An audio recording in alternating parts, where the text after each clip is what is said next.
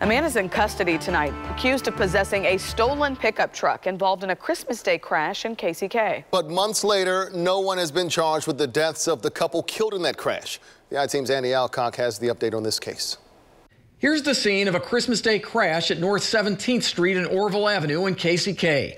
A Kansas Highway Patrol crash report shows KCK police officers were pursuing a stolen pickup truck when the driver crashed into another vehicle, killing Delia Madruga and Mario Madruga, both in their 80s.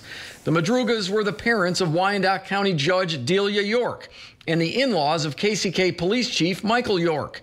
J-Lo Garcia lived across the street from the couple. They didn't deserve that, especially on Christmas. The crash report states both the unidentified driver and passenger in the stolen truck ran away from the scene, but only the passenger was caught.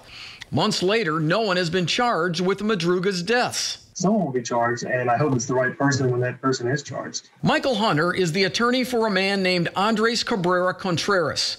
According to court records, Cabrera Contreras is charged with possession of the stolen pickup truck involved in the crash.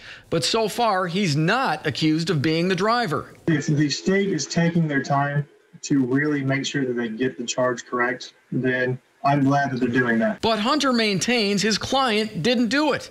According to Hunter, the pickup was sent to the Johnson County Crime Lab months ago. And again, so far, nobody, including Hunter's client, Cabrera Contreras, has been charged with the Madruga's deaths. A spokesman for Wyandotte County District Attorney Mark Dupree said the case is still under investigation and charges could be amended or added at any point. I'm investigator Andy Alcock, 41 Action News.